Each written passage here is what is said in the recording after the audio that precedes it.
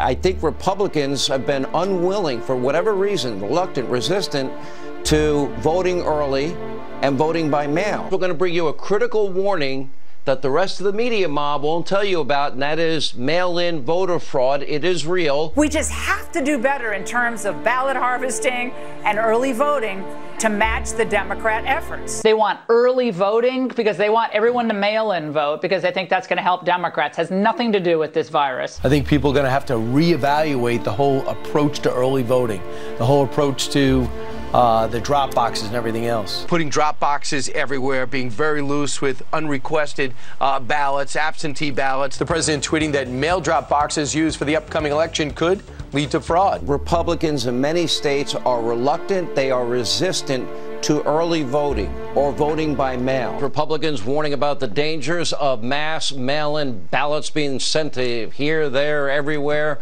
warning about how it would inject more division, chaos, and opportunity for fraud in our elections.